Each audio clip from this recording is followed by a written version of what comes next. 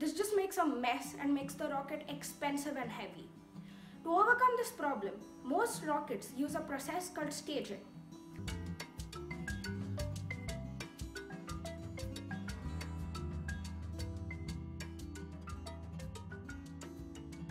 Hey guys, I'm Ayush and welcome back to Space Chat. Today we're going to be talking about rockets and staging of rockets. The simple definition of a rocket is a long circular device that is launched into the air. Rockets can be of different types, including the small ones that we use for Diwali, missiles, to the big rockets we use for space flight. Early rockets were just a rocket engine with some propellant, which is the fuel, and usually some sort of warhead on top. They were used as an advanced weapon. The V2 rocket, built by Germany, was the first to reach the Karman line.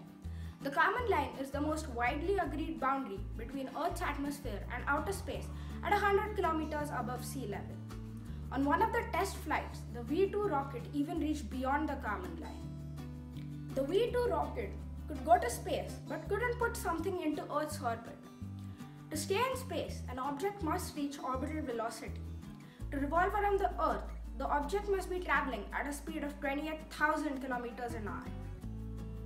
To achieve that, you need a lot of thrust.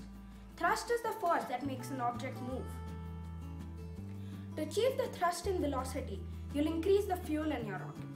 As you increase the fuel, the weight of the rocket will also increase. To lift that weight, you'll add extra engines to the rocket, which also increase the weight of the rocket. The fuel will now burn faster as more engines are using the same amount of fuel. To overcome this problem, you'll add more fuel. This just makes a mess and makes the rocket expensive and heavy. To overcome this problem, most rockets use a process called staging. In order to lighten the weight of the vehicle to achieve orbital velocity, most launchers discard a part of the rocket after it's been used in a process called staging. To understand staging of a rocket, we'll have to understand different stages of a rocket.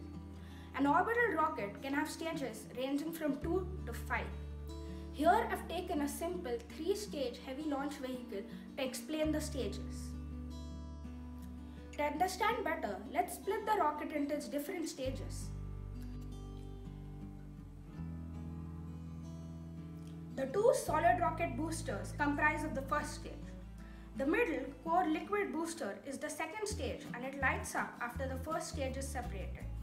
The third stage is a little smaller than the other two and it comprises of a vacuum optimized engine and puts the payload into its proper orbit. The satellite that has to be taken to orbit is called the payload. The payload fairing protects the satellite from the atmospheric forces on ascent. The R-7 rocket, built by Soviet Union, was the first rocket to use staging and put something into Earth's orbit. It was the Sputnik 1, which was the first satellite made and was put into orbit by R-7. The R-7 was a revolutionary 2-stage rocket. A fun fact, all orbital rockets till date have been multi-stage. Now let's see how a rocket separates its stages and puts something into Earth's orbit. I've taken the same rocket that I used for explaining the different stages to make it clear. The two solid rocket boosters ignite, producing massive amounts of thrust on liftoff. They will burn till the fuel in them is exhausted. After the fuel in them is exhausted, they separate, igniting the second stage which continues to orbit. The fairing is now separated as the satellite will not need it anymore. After the fuel in the second stage is exhausted, it separates, igniting the third stage.